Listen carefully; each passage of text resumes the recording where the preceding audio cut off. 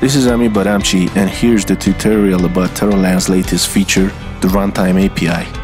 As you know, TerraLand contains of multiple components to generate photorealistic terrains from any part of the Earth using height maps and satellite images.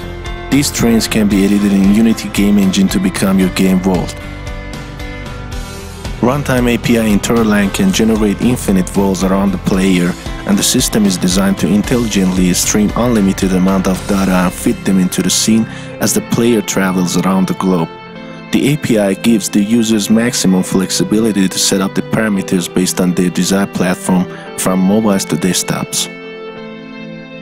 The runtime features gives you the ability to travel from a starting point on Earth to any desired location, whether it's just a few meters away or thousands of kilometers.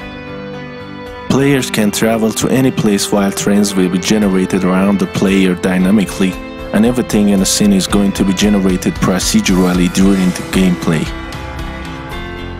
ESRI servers feed elevation and satellite imagery into the Run-Time Engine, and TerraLand converts data into 3D on the fly.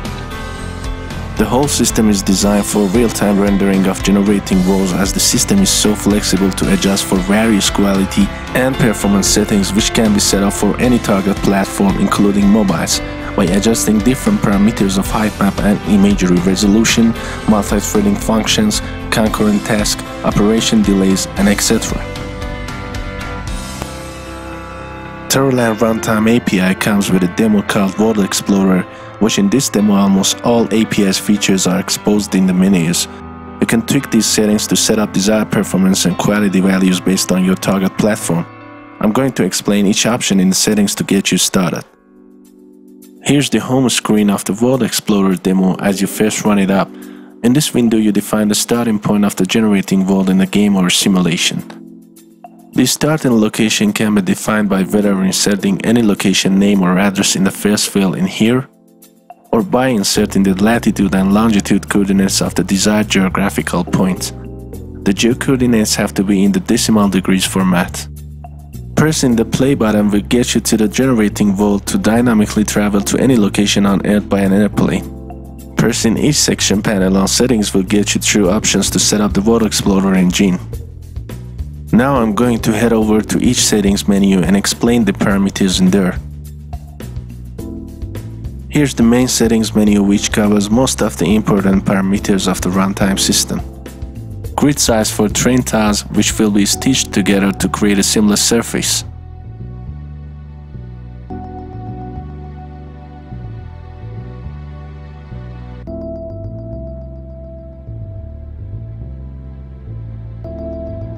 Here's the active high resolution area size in kilometers around the player.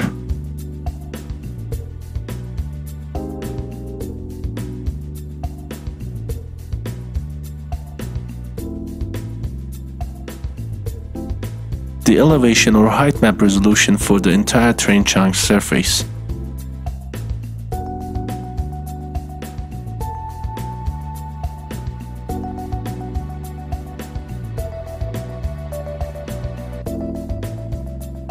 The satellite imagery resolution for each terrain chunk.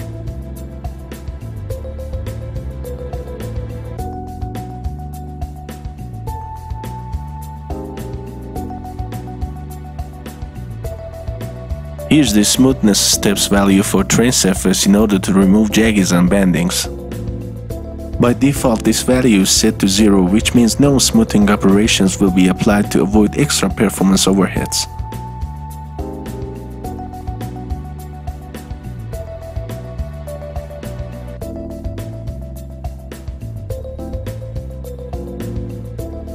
The elevation exaggeration for the heights in vertical axis, which raises or lowers total terrain heights.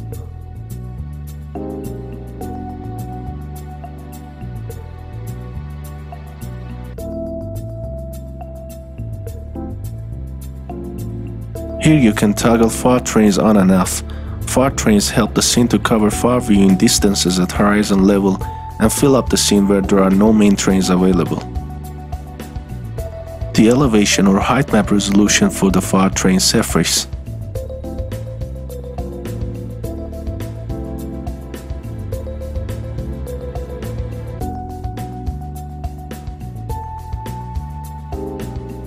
satellite imagery resolution for the FAR train.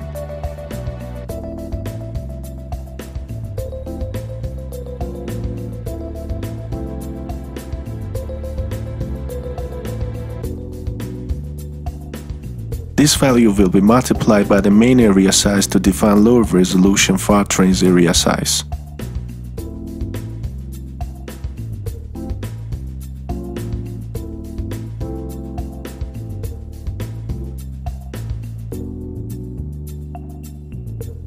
Pressing the default button in here will revert back all settings to the default states. Pressing the back button will get you to the home screen to play the simulation. In the Advanced Settings menu, you can define a number of exposed parameters of the Runtime API. Bypass satellite imagery downloading and only perform elevation generation. Bypass threading and coroutines operations for faster scene loading only on initialization. Show train tiles after the heights are completely generated on surface. Progressive texturing of train chunks as soon as the satellite images are downloaded. A spiral form for updating train chunks in generation at a startup. Perform LOD calculation on trains with a delay to finalize train data applying. How many meters background trains have to be placed underneath main trains. Enable or disable train tiles stitching operation to create a seamless surface. A smoothness factor for trains stitching operation. Velocity of the train tiles stitching operation. The delay in seconds to perform each stitching operation between tiles. Distance in meters between each train tiles to perform stitching. In the Performance Settings menu, there are some core features to be set up in order to gain optimal performance out of the simulation. Surface quality and pixel error of main train's heights.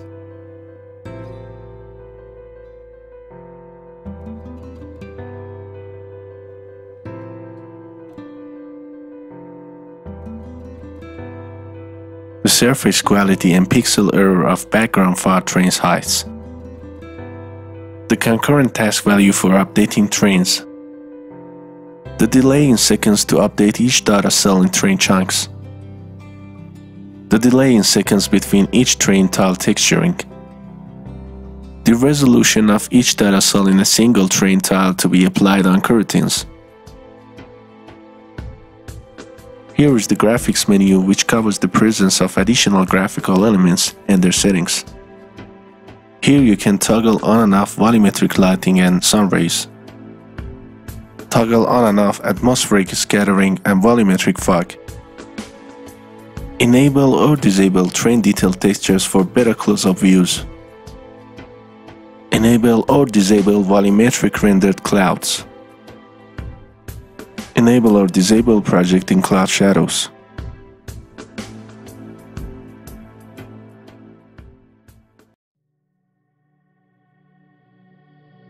In the end, no matter how small the area is or satellite images are in very high resolution, you will always lose details at close viewing distances. However, there are various techniques to overcome this limitation, but we are developing a new product which uses advanced train shaders to achieve highly detailed rendering on trains. So satellite images are only used for far viewing distances and reference to automatically generate splat maps and detailed textures. Stay tuned to our channel to get notified about this product in the future.